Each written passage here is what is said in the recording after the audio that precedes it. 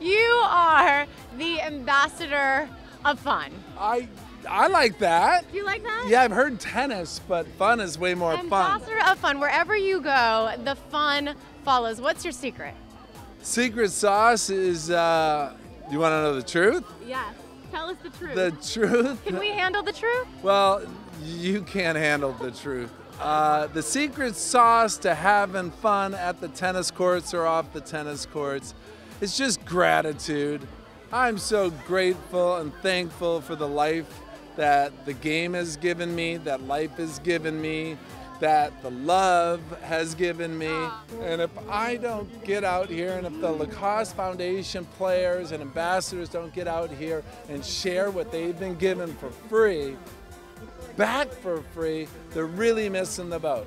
The only reason to have great success in the game is to one day go out there and give it away. Kids love you. Our mom and dad, they were elementary school teachers, so the way they behaved around children, they just got it. They got that every child is unique and every child has its own set of talents and skills. Your parents really instilled this 100% in you, and the gratitude and the fun. Yeah. And did they make tennis fun for you growing up? Oh my gosh. They had this thing called Spirit Day.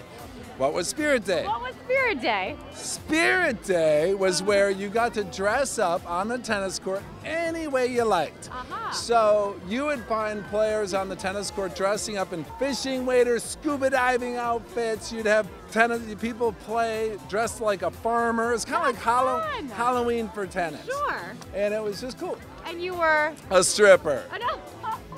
So I'm a dinosaur in the game. Oh, and it's really, really cool when some 75-year-old woman says, "How was your ball, girl, at the 1934 U.S. Open?" And I'm like, "Thank you, question mark?" Never let the truth get in the way of a good story.